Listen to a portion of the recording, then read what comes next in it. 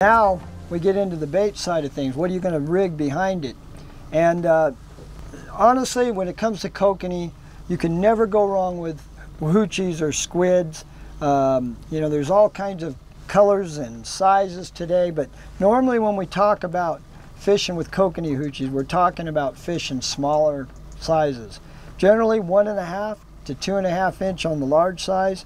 Most of what I fish with, I'm running usually the smaller 1.5 inch early on in the season. Later in the year, I might go up to a little larger. I don't usually go much over about 2 inches. Recently, micro hoochies have come out, really tiny little hoochies. And before that, I used a lot of the smaller coconuts.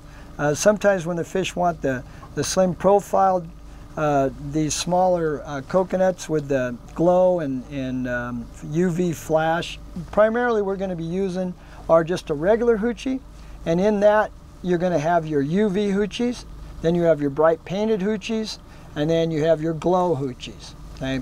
Any one of those could work at, you know, given time. The glow's early in the morning, like we said, and then go to your other patterns later. In deep water, use your UVs, and brighter colors. Of course, pink is always good. Now, beyond that, to get a different look and a different action, you know, Apexes have been around for years.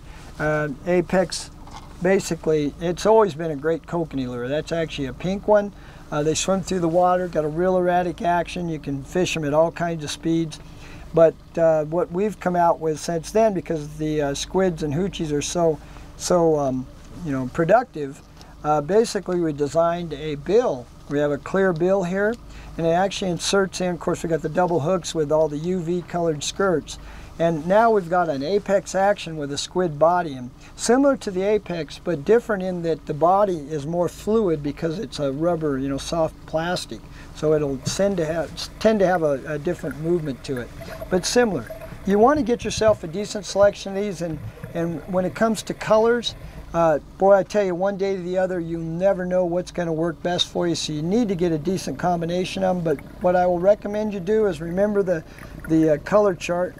Depending on the depths, early on the year, your reds, your orange, then your chartreuse greens, and then on down to your blues and purples. You need a little bit of that. Also some glows, definitely want some UVs, and just, you know, get you a good bunch of colors. Now, if I had to pick out just one color combination, it would be pink. Okay? Kokanee like pink, and most often it'll be the most productive color in your box, so that's one you need for sure.